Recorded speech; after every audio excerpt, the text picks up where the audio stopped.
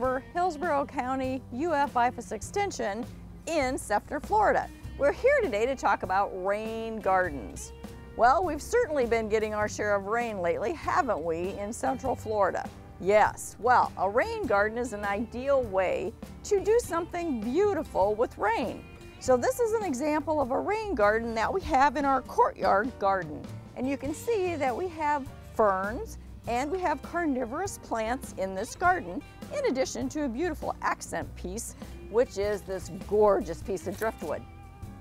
So let me tell you a little bit about creating a rain garden.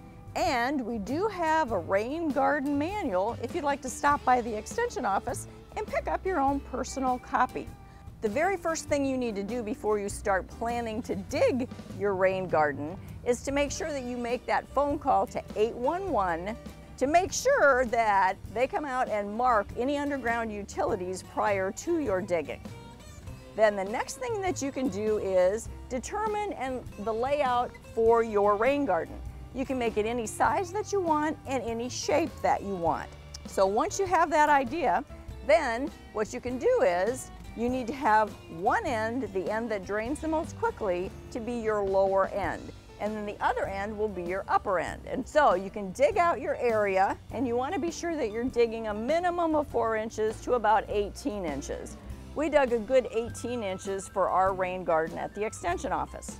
We have a perforated pipe that is attached to the cistern underground on the higher end, so that when the water drains, it will wet the upper end of the pond, and then the water flows to the lower end where it drains out.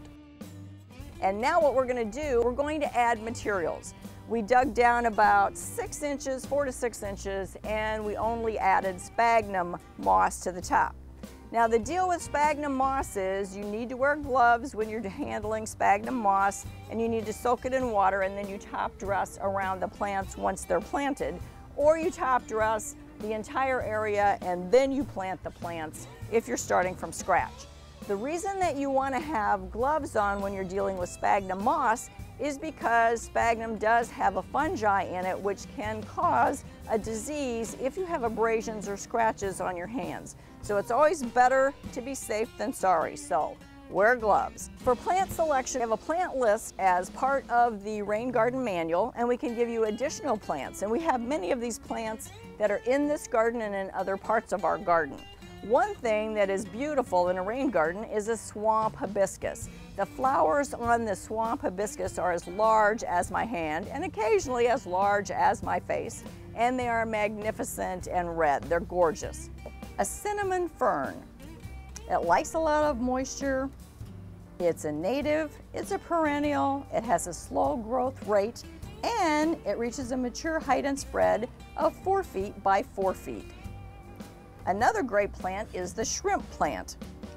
It too loves moisture, and it attracts butterflies and hummingbirds. It's not a native, it's a perennial, fast growing, and its mature height and spread is 3 feet by 3 feet.